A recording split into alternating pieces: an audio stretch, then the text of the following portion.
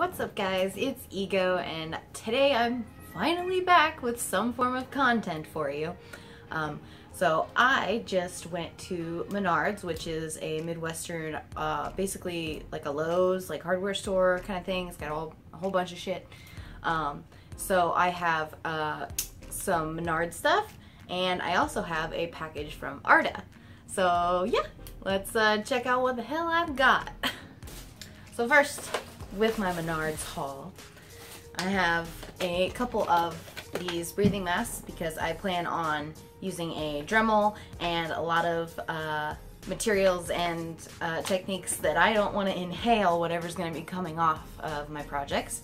I'm pretty sure I lost my other ones, but these are really essential if you're going to be like spray painting or, you know, creating a lot of dust and nasty things like glue fumes that you don't want to inhale. So these are really great, and I definitely recommend face masks for anybody who's doing dangerous cosplay things. Next, I have a couple cans of Plasti Dip. I'll be using these for Star Guardian Poppy. It'll be my first time using Plasti Dip, so that's exciting, and hopefully I won't fuck it up. So next I have another material that I need for Star Guardian Poppy, and you may have seen me use this with the Lollipoppy hammer. I got foam board, the construction adhesive to glue together insulation foam boards. It's really great. I already have the gun that you need to use these with, so I just needed some refills, so I got those. Really great for insulation foam board, and I can't speak to the other stuff because I haven't tried it, but it works for insulation foam board. Next, since I just got my Dremel, and I'll be using my Dremel for the first time ever with Star Guardian Poppy, I got some other sanding Dremel heads with a finer grain, so that I don't take like huge bites out of my foam and destroy my project, basically. So these are the 240 grit sanding heads for my Dremel, so that'll be helpful.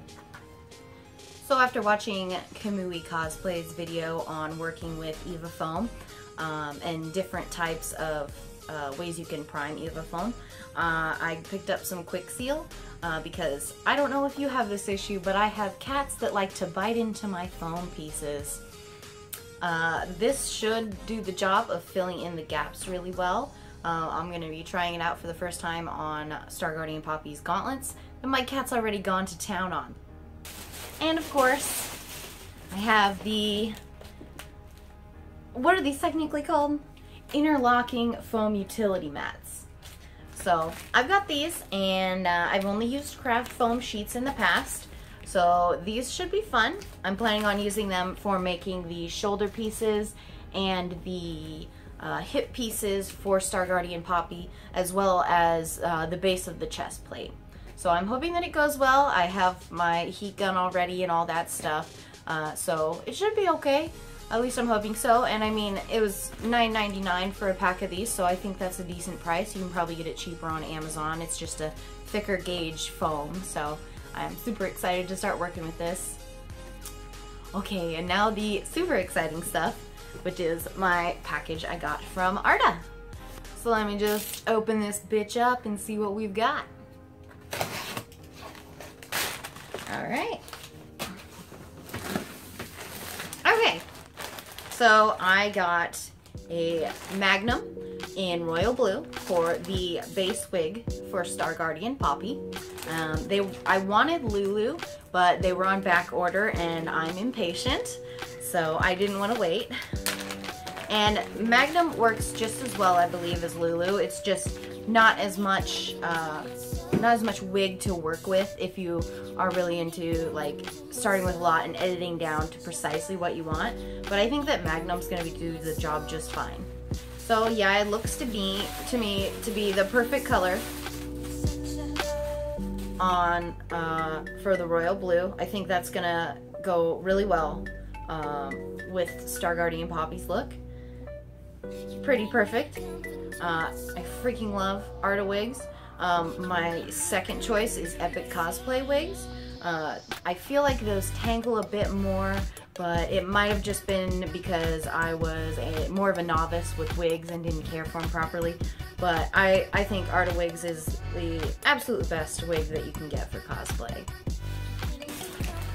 And to go with that wig, I have the two curly clips in royal blue, of course. Now obviously Star Guardian Poppy's ponytails are not curly like this. So what I'll be doing is I'll be taking very warm water and dipping the clips into it, and that will release the styling of the curls in the wig, so it'll be straight, and then from there I can add volume and puff it up and make it look exactly like it's supposed to look for the cosplay.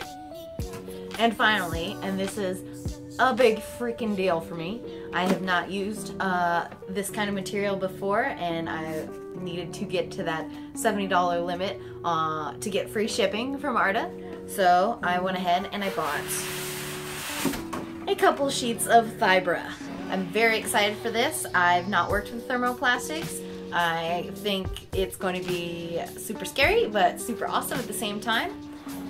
The Thybra feels really thick and sturdy, and I've never had Warbler or anything like that before either, so I didn't really know what to expect, but it's a really sturdy and thick thermoplastic. I am really excited to use this. I'm thinking that I'm going to use it for more detailing work on the chest plate for Star Guardian Poppy.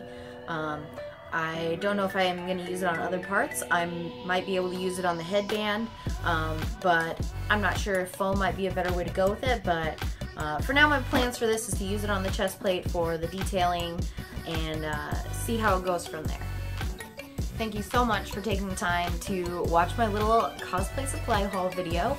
I'm sorry that I've gone missing completely from YouTube for quite a while, but with Star Guardian Poppy coming, I am planning on doing more videos of, well, doing videos in general, I could say, of work logs and tutorials. I know people really like the Lollipoppy hammer tutorial, so I want to do a tutorial on Star Guardian Poppy's hammer as well.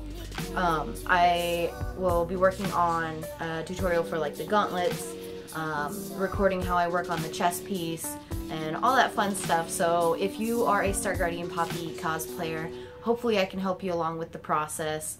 I'm really excited to make this cosplay, and I plan on wearing it at Anime Iowa 2018. Thanks! Have a good one!